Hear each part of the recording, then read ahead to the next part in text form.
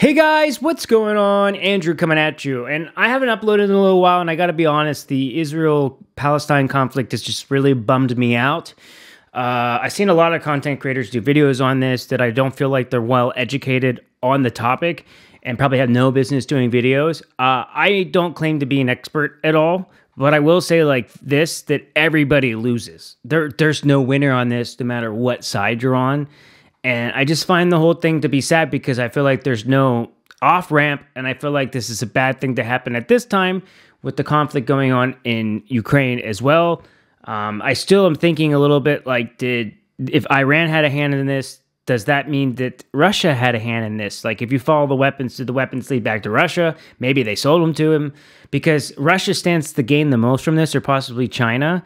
But I don't think the world really benefits from an unstable Middle East. And this thing could just easily blow up to a lot more countries being involved, and can lead to more global conflict. And I'm also like, at what stage do you start calling something a world war? Like, how many major conflicts have to be happening on how many different continents? Like, if you look at World War II, for example, like obviously the war started in Poland, but at what point did people say, okay, now we're in a world war? I'm not saying we're there yet, but now we got two major conflicts about to happen. And not to mention, the propaganda is just on full display. And I say that as somebody that grew up in America during 9/11, that watched his country go to war with Iraq, that felt the anger after being attacked, that led to 1 million people being killed in Iraq, and led to people being killed in Afghanistan, and now the Taliban is still in charge of Afghanistan. So did we make any difference in Iraq and Afghanistan? That's where I'm coming from.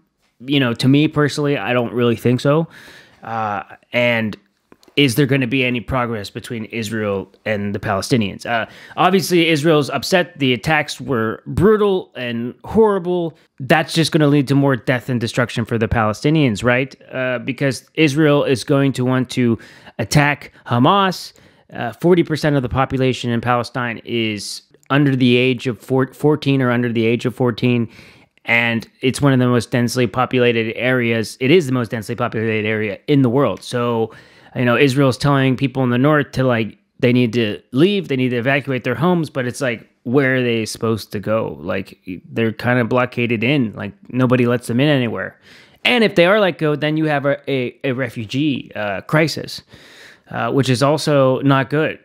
And what's crazy to me is Israel is going to attack Palestine, and okay, yeah, they have every right to defend themselves, which is going to lead to more pain and suffering in Palestine, which is going to lead more children to grow up and join Hamas, that are going to then do more attacks to Israel. It's just like an ongoing cycle of sadness. And this is my point. No matter what side you're on this topic, doesn't change the fact that people are going to die. No matter how brutal the attacks were by Hamas, doesn't change the fact that a child dead in a bombing in Palestine isn't equally as brutal and sad, like, because they're both dead, right? That's it.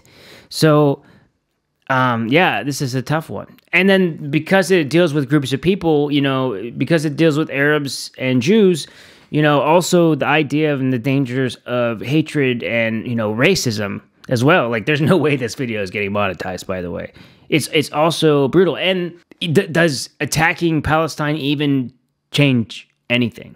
Does it fix things? I understand they have to defend themselves. And then if they do this going in urban warfare combat into Gaza, if the Israeli soldiers come in, which it looks like that's what they're planning on doing, it's just going to be a lot of destruction, guys. It's going to be a lot of casualties. We're looking at probably a major refugee crisis again, like the third one to hit Europe in, like, 10 years, which is insane, you know.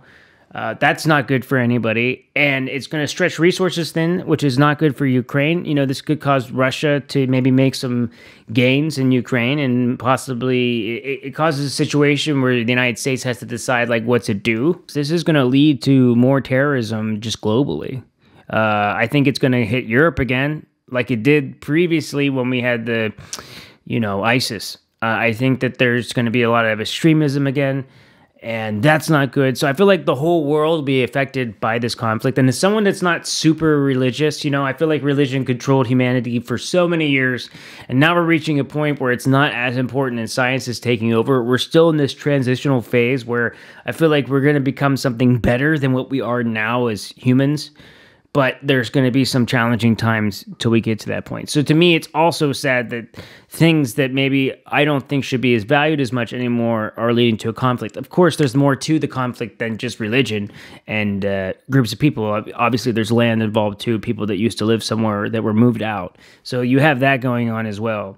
So yeah, I don't think there's any good that comes from this. But I'm hopeful that someday it's possible for Israelis and Palestinians to live side by side, to have the same equal rights and freedom to travel, and for the Israelis to have some type of form of security.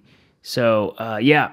So I guess my thought or my point energy I want to put out there is, again, not picking sides, but saying whatever side you pick, that's not good either. Even if your side's the right side and justifies side, it doesn't change the fact that everybody loses. So how do we find a way to stop this vicious cycle of death on both sides and hatred? Like, how do we stop that? Because if we keep going down the route we're going, it's going to continue. And I just hope humanity can figure that part out. So sorry to be a little bit of a Debbie Downer, but yeah, that's what I got. I'm sure this is going to be a very heated comments, in the comment section. But, like I said, it's for me, it's not picking sides. It's acknowledging the fact that everybody loses. All right, guys, see you in the next one.